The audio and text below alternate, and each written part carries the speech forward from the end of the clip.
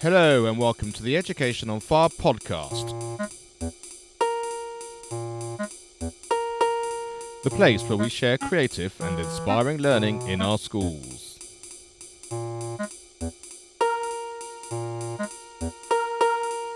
Season 2, Episode 27. Hello and welcome back to the Education on Fire podcast with me, Mark Taylor. Today I'm delighted to be joined by Chris Moss, who's from Piota, and they're a company that do school apps to basically improve their communication between parents and pupils and within the school. And as a parent of 3 children, I know the information and communication that comes from the schools incredibly important for us, and this new technology is just a fab way of keeping everyone in the loop in a fairly straightforward way. So, hi Chris, and welcome to the podcast. Hiya, thanks Mark, thanks for having me. So, you're Director of Sales and Marketing, so can you just take us through a little bit of sort of the background of the company and your role within it?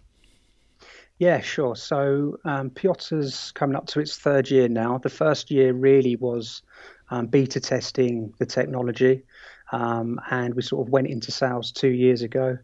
We've done exceptionally well since then. We're looking at around about 300 schools that we've got on board now, and we're in roughly 10 countries. So we've got quite a few apps now being developed in the international school space, but mainly our business is within the UK, where we develop custom communication apps for schools designed to improve parental engagement. And my role within the company as a sales and marketing director is really to be the sales driving force behind the company. And I work very closely with an excellent marketing team called ESM that provide a really good partnership and help us expand all of our marketing collateral, outbound marketing, inbound marketing out there and getting it out there to speak to the schools. Fantastic. And are you finding that sort of the schools are embracing this sort of the idea of technology, and especially within communication as part of their sort of community with parents? Is it a big growing market, or are you still finding some resistance in terms of trying to keep the paper newsletter still coming out and using that as the main type of information? It's a really good question. UK education is quite a fractured landscape in the sense that you've got early adopters out there who are really forward thinking and want to grab the latest technology and use it to improve and consolidate wherever they can. And then you've got other schools out there that really don't have that entrepreneurial know-how and are quite insular in the way that they behave and procure technology. So for us, it's very, very difficult to sell our products conceptually, because just going into a school and saying, look, we have this app where you can improve parental engagement, it's still difficult to get that concept across. But the key for us is really getting the product in their hands and trialing it. Once they trial the product, they can really see what the benefits are. And actually, from the point where the schools are trialing the product, our conversion rate to schools that buy it is in the high 90s.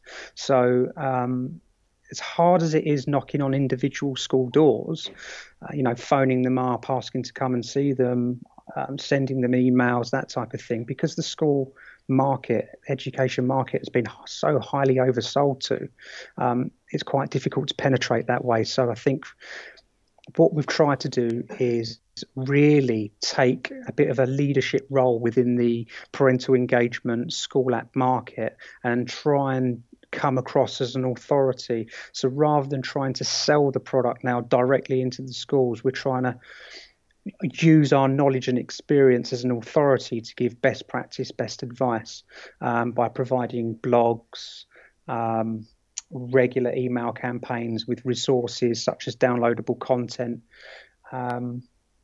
So for us as a company, it's a case of having an engine in the background that's, knocking on those individual school doors, but also trying to penetrate the market from an authority perspective. And slowly but surely, the market is becoming more mature and warming to the idea of apps. And that's been happening, I guess, over the last couple of years, seeing a maturity in the market. But what I'm starting to see now is schools actually coming to us and saying, look, we realise that parental engagement makes a big difference. We see the limitations with things like text messaging, paper letters, websites. As you know, Mark, being involved in technology, such a high volume of website traffic now is actually through mobile browsers. And when we're dealing with parents from totally different demographics, which we have in the UK, you've got very, very affluent parents sending their children to independent schools to high deprivation areas. We need to be able to try and put all of those in. We need to try and think about communicating with all of those different types of demographic or parents on an even playing field. And what we feel is that our app can do that, and it can challenge that environment. And the idea being is that the app creates a school community, really, so that schools can communicate all of their information through a simple app, which is technology that all parents are now familiar with. But from just going back to your question, it is difficult. The landscape, as I said, is really fractured, and you've got those schools that are early adopters, really interested in grabbing new technology. They're the ones that we go after, really, and then they help spread the word of the product. But if we do get through the door of some of those late adopters, once they've got the product in their hand, they see what a benefit it is and they tend to take it on. Yeah, I can see that, and I think me personally as well. My smartphone is my window to the world. And I don't like browsing through my browser, because it's much easier to go onto a banking app to do my banking, and it's much easier to go onto the weather app to find the weather. And exactly, it's much better to go onto a school app to find all the stuff with school, because then you haven't missed anything, or you haven't followed the Twitter feed all the way through, or the news feed's not popped up on Facebook. If I need to know anything, that's where I need to go, and that's my first point of call. I mean, you're exactly right. I mean, the thing with an app that the schools really like, and I'll come on to the sort of USPs of the product in a sec, but the things that the school really like is that the app is focused on school communication. So rather than having to follow a Twitter feed that's got, not just the school-based information, but all of the other things that parent is following on Twitter, and the same for Facebook. And you can relate that back to email as well, because when you go into your inbox of your email, it's not just all focused on Tesco's car insurance. It's not all just focused on your work. It's a whole plethora of information that's coming in through your email, and you're consuming it, but you're not focusing that consumption on one specific subject. So what the app allows us to do is cut through all of that junk, all of that noise that's going on in existing communication channels, and provide parents with a focused point where they can consume the information that they need, that's also relevant to their child. Because using a product like an app, unlike a website where you go to the website and it's all generalized information, the app, you can actually then go and choose your specific notification groups. So for example, I'm a dad, my child's in year 3, so on my son's school app, I go onto the app, I tick the urgent notifications, and I tick year 3 notifications, and that way whenever I get an alert, I know that it's something to do with my child, rather than a text message that could be blanketed, or an email that's not necessarily relevant to me. I know that the information that's on my app I'm consuming is relevant to my child's school life. And I think that's how technology is moving forward. That's how parents are using technology now, such as social media. And I think our app fits nicely as a complements nicely in there somewhere. I was at the Bet Show, which is where we had a chat, and I was taken through the app, and what I really liked about it is that it was incredibly clear. It was very straightforward, and as you said, you've got the different demographics of the people, of the parents, but also within that, these days you often have grandparents picking up from school, and you have all sorts of different families and childminders and that sort of thing. And so it's really important, isn't it, that it really does go all the way across the demographic, both in terms of the individual's family as well as sort of across the country as well. That's really true. And in today's fast-paced society, parents are trying to consume information as quick as they possibly can. Whether they're at home, they're at work, they're on the go, they're on their smartphone, they're digesting information from work, email, social media, you name it, and the app is that focus point of information. And because other people within the school community can download the app, such as grandparents, like you mentioned, and carers, childminders. It means that a classic example is that a school recently sent out a school closure alert through the app, and they said that they didn't have anyone turn up at the school.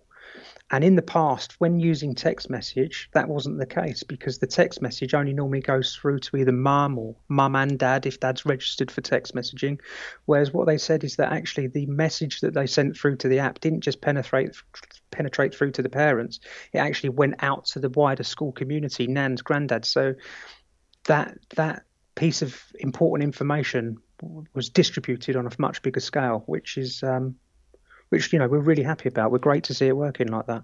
I was just going to say, and of course, that's just a message that's about school closure. You think that now that you can engage with that type of community that's surrounding your school, then you can start feeding them information information that could potentially improve that child's education. That's true, and I think the speed and the delivery of the communication is important. Just things like I often get a message through from my daughter's school about, she's been awarded work of the week on Friday in assembly. There's going to be a presentation kind of thing. And if that had been a letter coming home in a school bag, I may well not have got it till either much later that day or even the next morning. And whereas if it had been sent first thing this morning, I would have got it always straight away, and that would have affected my day and how I plan my rest of my week. So that, like you say, sort of the immediacy of it, I think, as well as the reach, is incredibly important. Yeah, I couldn't agree with you more. And I think it's nice that we can now offer a product into a school community where it's not just mum consuming information, but dads can get involved. I had a good example of a dad that I was speaking to at a school, and he said, look, I would never have looked at a text message or information about what's happening at my son's school, but because it's on an app and because it's actually focused information about stuff to do with my child, I'm inclined to look at it. They can go onto their phone rather than having to search for information, for example, through email, through text messaging. They can go on the app and they have instant access to that information at a click of a button. Brilliant. So can you take us sort of through the app, sort of in a kind of an imaginary kind of flow chart, as it were, and explain some of the features and all the sort of details that you have on it, which are going to be obviously really important for the people listening. Yeah, sure. So each app is customized to the school. So it's a native app. So each school gets their own app in Google Play and the Apple iStore.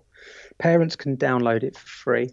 Once they download it, they have an option to then go to the settings section of the app and choose their push notification groups. And that's set up before the app goes live. And those notification groups can be completely customized by the school. So taking a primary school, for example, it could be nursery years 1 to 6, or it could be, sunshine class, tree class, red class. You can name it. You can personalize all of the groups based on the groups that you're working with within the school. And it doesn't just have to be class groups either. It can be after school clubs. It can be trip groups, you name it, year groups, house groups, whatever you want to create for your notification groups. Once the parent's done that, they then have access to the home screen, and on the home screen they have 6 tiles. As a standard app would have 6 tiles, those tiles being news, events, information, contacts, alerts, and then more, which takes you through to the side menu where you have things like forms, surveys. So just to quickly touch on those tiles on the front, it would be news. In the news page, the school can have all of their feeds if they want. So things like social media, RSS feeds from their website, they can import all of those into the news section of the app, as well as curate all of their own custom news information. So whether it's pictures of kids and what they're up to in the classroom, or something more academic like, I don't know, what they've been learning about that particular week at school. That normally goes into the news section. The nice thing about having the social media feeds, if the school's using social media, come through into news, it means that none of the social media is missed by the parents. So rather than going on Twitter and having to search for all the latest tweets, and as you know, if you're following, more than a couple of hundred people, after a few hours, you've really got to scroll through quite a lot of information. So what's nice about having their school's Twitter or social network feeds come through the news section is it's all there, and it still keeps them in the app. rather than distracting them with all the other sort of junk and information that's going on social media. The next section on the app is events, where the school can host either an ICS calendar files, so they can have multiple calendars in there that can be coming through as a feed from their website, or they can curate their own calendar events. They can color code their calendar events. And parents can scroll through monthly, daily to see all the events that's happening in the school, and then they can actually add those events to their home calendar on their phone. So as a parent, if you're scrolling through the calendar and you see something that you like, you can click it and you can add it to the calendar that you keep on your phone, which also sets an alert and reminder for you if you've got that set up. You've got an information tile, and that's more like it's a combination of sort of static stuff that you might find on the website. So things like head teacher's blog or school uniform policy documents, lunch, dinner menus, that sort of thing.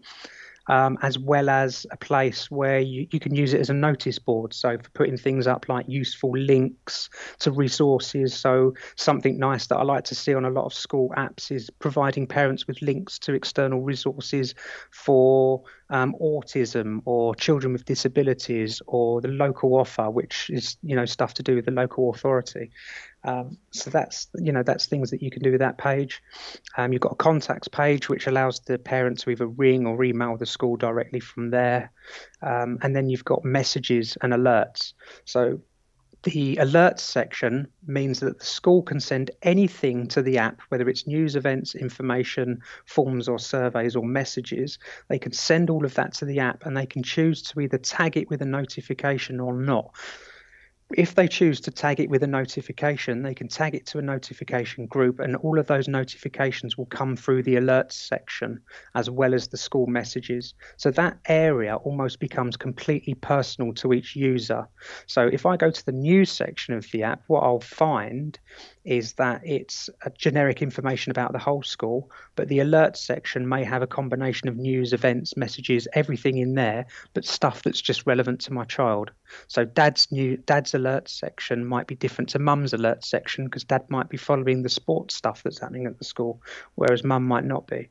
And then in the side menu, you've got forms and surveys. Surveys is a fantastic function because it really allows the parents to quickly respond to quick snapshot surveys rather than having that full paper trail that schools sort of struggle with. So they can post a quick survey, parents can fill it out on the phone and send it back to the school. And then in the forms section, you can do anything from permission slips to booking parents' evening. So it's, it really is a one-stop shop for all of that school home communication. And it's amazingly, that's incredibly comprehensive, and I think almost everything that you said there, they're all the key elements that as parents we struggle with, aren't they? It's making sure we know what's going on in trips, filling in forms, booking things, wanting to know, like say, about school closures or whatever the alerts have to be. And so just knowing that you've got it on your smartphone and it's there and you're not going to miss anything, I just think it's fantastic, and such a useful tool that it's like you say, it should be used everywhere. The thing that we find really gets the thing that we find secures the uptake from the parents is the fact that the app is customized completely to the school. So rather than the parents going to the app store and having to download some sort of esoteric or distant brand that's got nothing to do with the school, that requires a bit of a thought process. But if the school just go out to the parents and say, look, download our app from Google or the App Store, they don't even have to say the name of the app, because the parents just go into the App Store, search the name of the school and download that school's app. So whether it's a St Mary's or a Eastwood or a primary school, secondary school, whatever it is, that app is customized to that school under their name and branding. So the parents are walking around with a piece of technology in their pockets that offers a bit of patronism. Actually, we sometimes hear back from parents that they like to tell the other, "Oh, have you downloaded the school app? It's have you seen your child on the school app?" That sort of thing. It offers that sort of level of patronism, which is really nice. And from the school's point of view, I think they're proud to the fact that they've got that strong piece of technology out in the marketplace that's their own.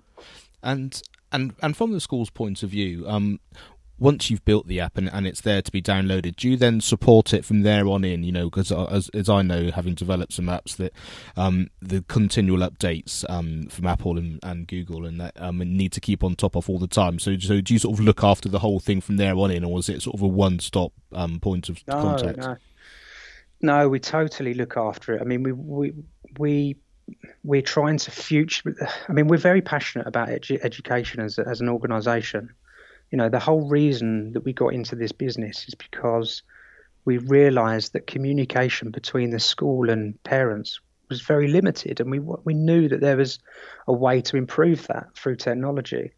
What we try and do is future-proof the technology by making sure that all of the releases that we're doing with the app, they're fully up to date with all of the Apple and Google processes that's going on in the background with them. But also, we work in a constant state of evolution. So every day we're doing a new iteration of the app. So we're constantly changing it. We're constantly trying to make it better, improve it, whether to optimize it with speed or functionality, or add new functions to the app itself. We're doing that on a daily basis. And what the school get is every 3 to 6 months is a new release of the product that's better than the one before. And that's something that we, that goes a long way with the schools, knowing that we're there supporting the technology, providing them with an ever-evolving product, and future-proofing their communications. Yeah, and that's really important, isn't it, for schools? Because they over an entire school sort of ecosystem, they spend a lot of money on technology, and they go out and they buy a set of iPads or they buy a set of laptops, and then they're often just left with them. Sure. And then within a few years, they're in the same position of having to do the same again, and it might be that the ICT leads is necessarily au fait with it as they would like to be, so therefore they're having to think, well, where do we go to get the support? How do I, where do I find the next group of things that I need to buy and all that? So having that continual relationship, I think, is a really important factor for schools and also for you as well, in terms of being able to improve what you're doing all the time. Yeah, definitely. I mean, it's also the handsets that are coming out as well. I mean, you've got new handsets that are constantly being released, so we need to make sure that our screens are optimized to suit those handsets and the technology is optimized to suit those handsets. You've got the iPad Pro, for example. When that come out, and we thought, wow, this huge iPad, we want to make sure that our app looks really good on it, because there's a certain amount of energy coming from our company thinking that, well, if there's this new technology being developed, we want to make sure that our product looks really good on it, not just works well on it, but looks good on it. But the other thing is that we also offer a real sort of hand-holding process with the schools, because we realize that, okay, apps technology has been around for a while now, but it's fairly new for schools with regards to engagement. And so we offer quite a good hand-holding process. So the school get a free trial, for example, of the app for the first month. So they then get to suss it out. They get loads of training. We provide unlimited support. And then once they decide that they want to go ahead after that first month, we're there. We're there on the telephone. We want to answer questions. We want them to provide feedback for us, and we want them to have a strong relationship with us, because that's going to help us evolve the product and learn about what needs to be done to change the app and make it more and more suitable for the demands of the parents and the school. That sounds fantastic. And so what is the cost to the school or the parents? I mean, how does the funding side of it and the cost side work for you? The school own the app, and they purchase a license from us. So it's an app that's made by Piota, but it's their own school app in their branding. And the way that it works is normally there's a setup fee. So it's a £200 setup fee for primary schools and SEND schools, and a £400 setup fee for secondary schools. And that's only payable if they decide to go ahead after the trial. And then on top of that, there's an annual cost of a minimum of £500 for primary schools and SEND schools, and a minimum of £1,000 for secondary schools, and that's per annum. And I think that's it's incredibly good value, because even if you're just thinking of it purely on a cost sense, the amount of paperwork that you save on, and the amount of time and effort and all that sort of stuff can easily be found within that cost, and also as I'm finding with lots of the things that I'm chatting about on this season, parents are often really keen. We spend quite a lot of money on our school in terms of supporting various trips and all this sort of thing. And I think actually technology is one of the things that parents are also quite good at providing as well. They just think, oh, it's actually that might only be £1 a year for to have something which is so valuable that will support my child in the school, or a couple of pounds here or a couple of pounds there. And when you can really see it making a difference, both from your parental point of view as well as the school's point of view, I think these sort of figures are just so easily easily doable, aren't they? So, I mean, from a cost and time saving point of view, initially, I don't think there's a huge cost saving because, they're paying out for a new product. But over time, there's a huge cost saving because the amount of paper that they save is incredible. The amount of time that they save as resource is incredible. I was speaking to schools recently, and I'm just currently putting together a blog and a campaign that's going to go out, which has got a survey from all of our existing customers. And we asked them a few specific questions about cost and time. And all of them come back, every single one of them come back saying, from a time perspective, it's just saving us so much money because we're not having to photocopy bits of paper. We're not having to, clamber around for the newsletter and pull resources together to put the newsletter together. Teachers can be responsible for putting out their own information on the app if they want to as well, or you can have it through a central admin team. It's up to the school and their policy. But from a sort of a hard cost point of view, putting it against other communication resources, they're going to send less text messages because they're now using a communication app.